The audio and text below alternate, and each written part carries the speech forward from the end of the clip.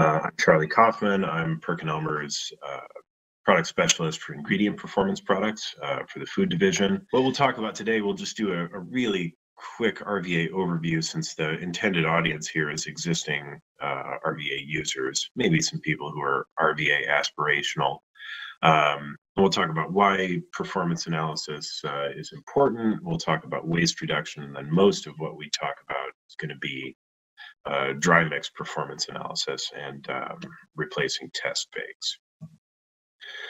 So as we all know, the RVA measures ingredient performance. It's a unique tool in that regard. Nothing else really does what it does in this way.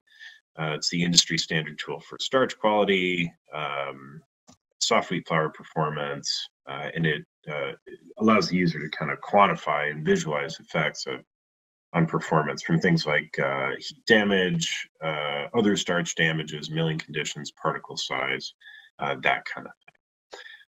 There's a big library of stock methods. There's a bunch of AACCI official methods. It's now called cereals and grains, but same difference. And it's infinitely customizable. And this is especially handy where dry mixing is concerned, because dry mixes vary quite a bit. And what might be a really descriptive method for brand A's pancake mix is potentially not going to be descriptive for brand B's cake mix.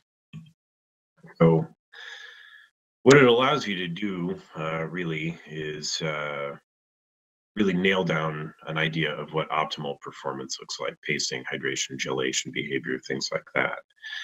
So if there's anything weird about that ingredient or that ingredient system, the RVA will almost certainly find it. We have yet to encounter a nut that we couldn't crack here.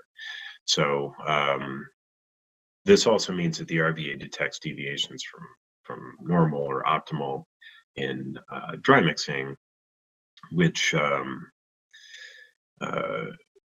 identifies things like omissions and double doses and things like that, and it reduces the need for test baking in our experience. And test baking is so expensive, and the descriptive power is so poor that if you can get a more scientifically responsible alternative to test baking, then you've got to take that. So why measure performance at all? At PerkinElmer in the food division, we obviously have a lot of compositional performance analyzers, near infrared, FTNIR, stuff like that. But performance analysis is especially important. It's sort of the other side of that coin, right? So it doesn't always detect things like compositional analysis doesn't always detect things like starch damage or errors in dry mixing, enzyme treatments, pasting behavior, stuff like that. So we generally follow the same sort of protocol every time. We follow the same plan every time we implement an RVA for quality control. The lowest hanging fruit, of course, is the incoming ingredients. If you can make sure that the incoming ingredients are normal, that each one is optimal, then that's half the battle. A lot of the downstream waste tends to evaporate. The finished products themselves, whether that finished product is an extruded snack or it's a finished product, the dry mix itself, and those tend to be shelf stable, and they can be evaluated before the product gets released, often as a positive release. Premixes, I guess, are the next easiest thing. So if there's like a cream cake base mix in the context of a mixing plant, then that would be something that we could QC independently before additional flavors get added to it. And then process intermediates is probably the last thing we address within a given production facility. Those tend to be extremely transient, and sometimes they're not available at all to us. But if we can get at them and we have time to test performance in process intermediates, then we will. no stone unturned. So today specifically, we're going to talk about dry mixing and test baking. Dry mixing is where dreams go to die, isn't it? So a lot of waste and a lot of loss from just things that are inherent to dry mixing. So the incoming ingredients obviously can be abnormal. Shipments get crossed up, or sometimes you just get weird flour. And then at least you've got the comfort of knowing that that stuff isn't really your fault. But with dry mixing, there's a big group of stuff that is actually your fault. So especially where hand adds are concerned, things get added twice or left out, or sometimes a vacuum conveyor will get clogged and ingredient will get added incompletely. And until now, the way to address variability in dry mix composition was to just bake it. And we started hearing quite a bit from the bakers themselves that they thought that the analyses that they were being asked to perform were not especially descriptive, and for that reason they were kind of sick of taking heat for bad product. And together with the R&D groups at these companies, they thought, well, maybe we can use the RVA to evaluate cooking performance of these mixes, and it'd be a little more statistically responsible. You'd get better descriptive power out of that analysis than we do in test bake. So really expensive to pay people to stand there and bake cakes all day. It takes the cakes a while to cool down completely. And then the battery of analyses is pretty subject to operator input, that sort of thing. And so there are some things about it that are bad. So given all this time and expense, is there a better way to do that? Could we just do it in the slurry with the RVA? And it turns out we can't. Get into that. So we had to call in a professional a little bit here to fully bear this out, but we needed a test baking facility, which we of course in our office didn't have.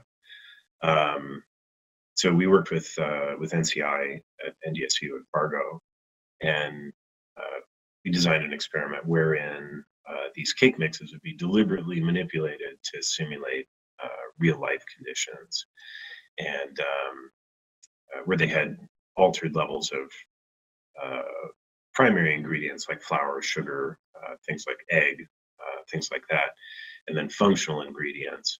And these weren't omissions or double doses per se. They were just underdoses.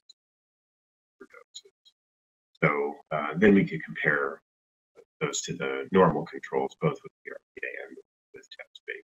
So with this experiment, we answered a few of the questions we had, right? So how good is the RVA, and then how good is test baking? And statistically, are the bakers right that test baking is not a very good detector of problems in mixing?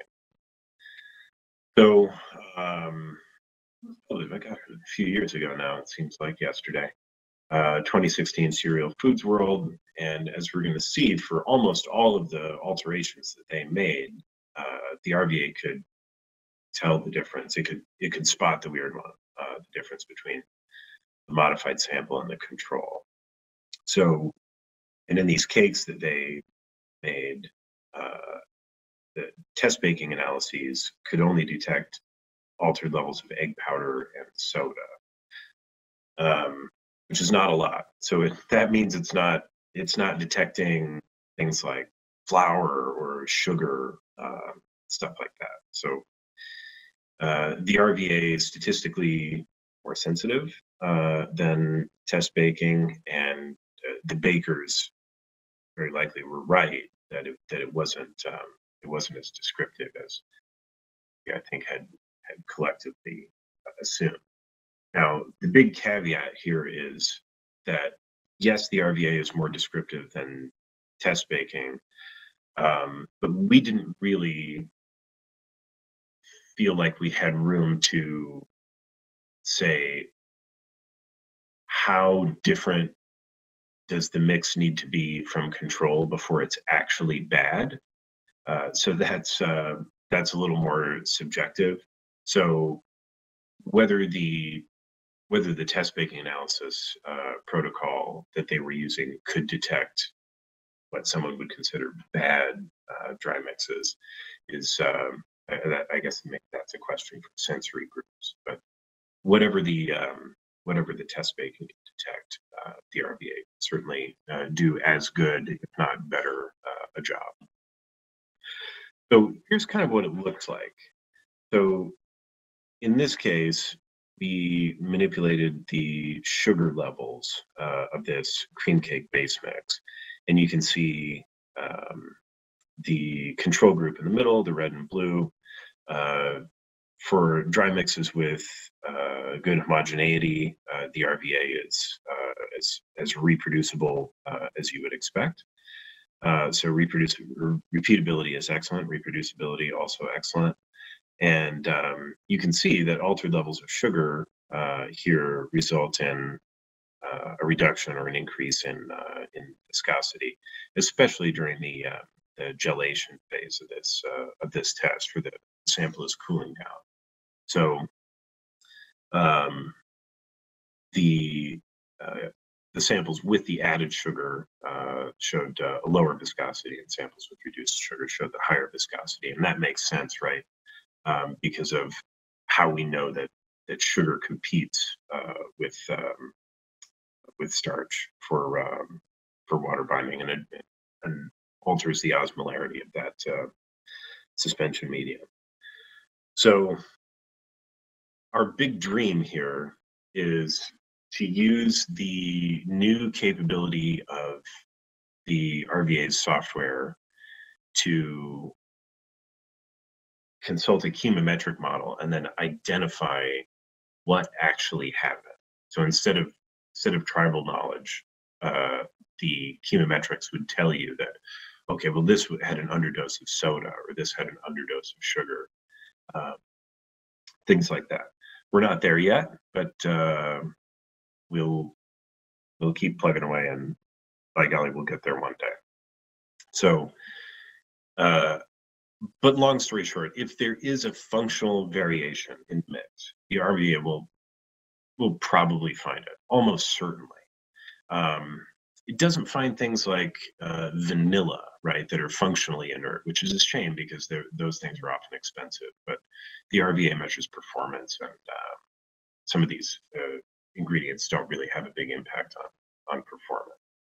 So this is a forest of numbers, but these are the RVA results. And what you need to know about this is that the red ones showed statistically significant deviation from control. So things like soda, salt, egg, flour, sugar, things like that will really stick out like a sore thumb.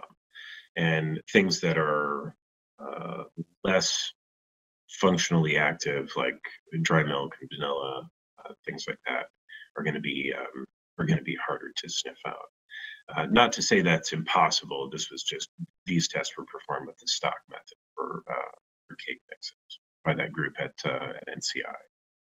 So let's take a look at test baking and see how it stacks up. You can see there's a lot less red there.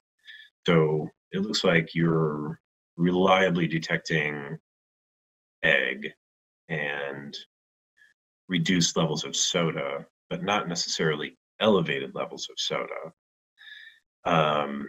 And overall less descriptive. And of course, it takes longer to evaluate each cake as opposed to automated RVA analysis. So the test baking is failing to detect some of these big variations, and the RVA does find it. So The RVA per test is faster, and of course, it requires way less operator input than baking a little cake. So Eureka, right? We can maybe replace test baking with RVA analysis, and that's certainly true. However, the RVA, in our experience, can sometimes create a bottleneck in the situation because it can only run, whereas if you're test baking, you can do multiple batches at once. So what we have to do is keep our eyes on the prize and focus on the problem products first. So if we can implement one RVA for 2 product lines and keep everything else the same, the cost savings and downstream waste reduction resultant from that implementation are going to be enough to pay for an additional RVA, and then you pick the next worst product lines, and so on and so forth. So cost-wise, even not eliminating test bakes, but even reducing the frequency of test bakes is a big deal. It means you can release product a lot sooner, and like I said, it's going to be much better descriptive power with the RVA.